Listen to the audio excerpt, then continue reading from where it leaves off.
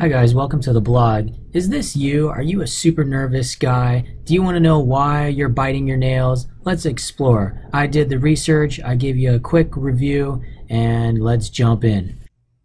Alright, so our first piece of evidence comes from PubMed. That's where I usually get a lot of my medical research and up-to-date findings about things in the medical world. So, what is the formal word for nail biting? It's called onchophagia. Basically, oncho, O-N-Y-C-H, is meaning nail, and phagia means to eat. So nail biting. So why is this a conundrum for physicians? We don't know why you do it. We think it's because of anxiety or stress or some psychological issue, but there's also research that says that it isn't. And the one thing I want to bring to you is that this is actually pretty damn common.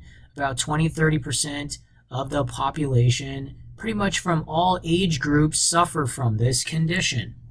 So what we're going to do is try to examine this, what the consequences are, why are we doing it, and a few articles that are going to shed some light on it.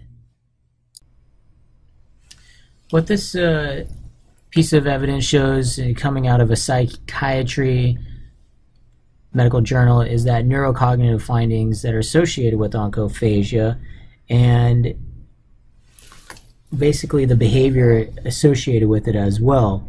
So what they try to do is understand the mechanism of why this is happening, and sometimes maybe some underlying conditions. So what they looked at is about 87 participants aged around 18 to 29 years, basically the young age folks, and they try to evaluate them with cognitive exam scores. And the interesting finding is they said the nail-biting group showed no significant difference in impulsivity or cognitive flexibility.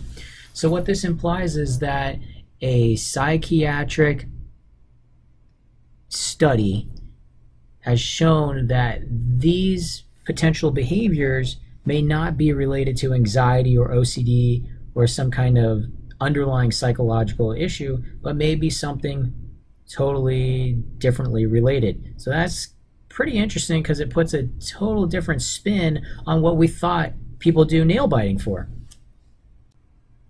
Now there was another article, I don't have the resource, but I don't know about the validity of it. That's why I'm not bringing it up. But they also show that maybe because it's not related to an underlying psychiatric issue, it could be just normal grooming and the constant habitual need to be perfect or having perfectionism in our grooming that we do. And you can see this with a lot of monkeys and apes. They constantly are grooming more as a hygiene technique rather than an underlying stress relieving condition. So a different perspective to kind of understand how that is. Why we do nail biting rather than just say, oh, it's because of stress or anxiety. Alright, so this is a pretty interesting study. It shows the effectiveness of nail biting prevention and a program targeted towards primary school students. And they studied about 299 students, and a nurse basically answered them follow-up questions on why they were biting their nails. And essentially, when you do follow-up questions, you trigger the mind to really put the action in perspective. Like, why did you do it? And these were the kind of questions that she asked. She said, the numbers of those who selected yes for, quote, I cut my nails this weekend, or quote, I didn't bite my nails today, or quote, I pulled out my nails, I pulled out and ate my nails, I pulled out my nail and skin, my nails bled today, my nails hurt today. Basically, the level of severity of the post-questioning after they bite their nails really kind of triggers you cognitively. And in this case, it actually helped manipulate the behavior of the students because you're bringing attention to the level of destruction you're causing to your nails, especially when you're answering yes to a question such as, my cuticles bled today. When you're realizing that you're causing self-inflicted pain and it's causing bleeding, your brain's going to interpret that, and hopefully that's going to be a mechanism to slow you down or at least stop the action. So pretty interesting story. If you can take your physical activity and link it to a cognitive feedback loop, essentially you're doing behavior modification, and this is actually improving your preventative techniques. All right, so how do we treat this if 20 to 30% of people actually suffer from this, and they're from all age groups? Obviously, it's affecting a lot of people. So there are some studies where you can do behavior modification or cognitive studies. These are probably the most effective, but there was one I just stumbled upon which was kind of interesting, which is N-acetylcysteine. This is a medication we actually use for people in liver failure from, say, alcohol poisoning.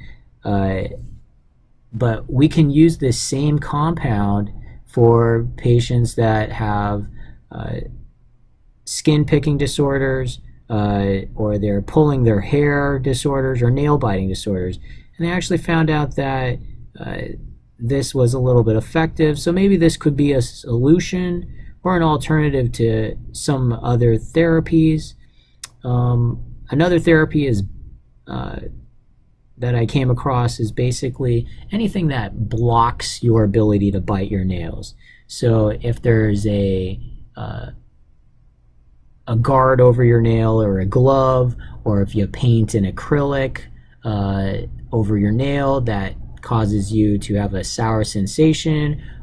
Some people even put lemon juice on the tips of the nails, so if it causes bleeding, it stings them. Again, these are cognitive feedback kind of loops that you're establishing. So like if I were to cut my nail and it bled and stung me really bad because of the lemon juice, I probably won't do it again and again and again. So again, another treatment option, which is N-acetylcysteine. So just as N-acetylcysteine could be used as an effective way to help you with nail biting, acupuncture actually also seems to be effective as well. This study basically looks at auricular acupuncture, basically acupressure around the ears, and they had 41 children successfully completing this, and they saw significant differences in the habits or the behavior improving. But what they were really kind of looking at is if I do acupuncture or at least put a little child in these sessions, it actually helped release their or reduce their anxiety scores, and then indirectly their nail status, nail growth improved. So this kind of suggests, or at least kind of goes against the initial article from the psychiatry manual, saying that there is a possible anxiety link. And I think, in my opinion, there is an anxiety. There's some underlying stress. That's why we do it, rather than say we just want to be habitually clean and we're so OCD and keeping our nail beds so hygienically clean. All right, guys, so at the end of the day, I try to present a couple of articles to you, just so you're not thinking I'm just winging this off. And a lot, like I mentioned, I get it from PubMed, which is a pretty reliable resource. Hey, I'm guilty as well. I bite my nails. They're not the best in condition, but I always wanted to know, do I bite my nails because I have some underlying OCD component in my body, or am I chronically anxious?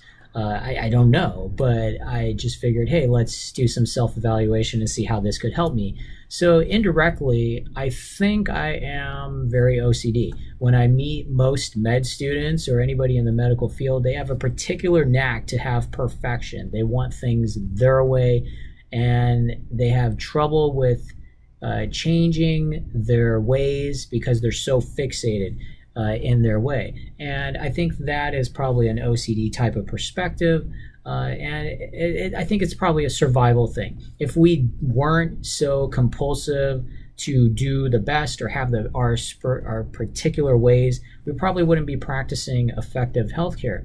But it also can impact us too. If we're too OCD, we become very inefficient. We can't move the interview along well enough. We can't progress through the patient doctor relationship very quickly. We can't find facts very quickly, and we just can't interpret things quickly. So I think maybe there might be some OCD reason why I bite the nails, but I also came across that some people are just inadvertently lazy, and this is a thing to do to occupy time. I don't really think I'm running out. I don't think I have so much time in the day that I'm so lazy that I just want to bite my nails out of boredom. I think there's probably some people out there. I wish I was so bored and didn't have to do work or balance 2 kids and a wife and etc. and my job, but that was something I came across. And then I don't feel I have such a knack to be so perfect that my hygiene just wants to be flawless that I'm picking and eating my nails so much. But I do want to point out that ever since I've been starting to use a nail clipper routinely, and I consciously am seeing my nails more trimmed, I have less desire to bite my nails. So maybe that might be a take-home point for you. If you're actively biting your nails routinely, maybe it is a self kind of maintenance thing that's you're going through, and repeatedly trimming your nails might help you from constantly biting the nails. So sorry if my phone's ringing. I just don't want to stop the video just for the phone call. But if you guys like the content, you like the review of medical literature, me breaking it down, subscribe away, ask me a question, put in the comment feed what new topics you want to learn about. And if you like it, smash the button, support the channel, let this thing grow into something really great. Let's make a beautiful community out of it. I'm here to educate you, explain things. I'm a board certified internal medicine doc, and if I don't have the questions or answers, I'll look it up. I'll show you that I'm looking it up, and I'll educate myself, and it works as a two-phase thing. I get better as a doctor, I can communicate and educate new findings to my patients, and then I can help my community of 1.9 billion YouTube viewers. Thanks again. If you appreciate the content, subscribe away and shoot me up a comment. Thanks, guys. Bye.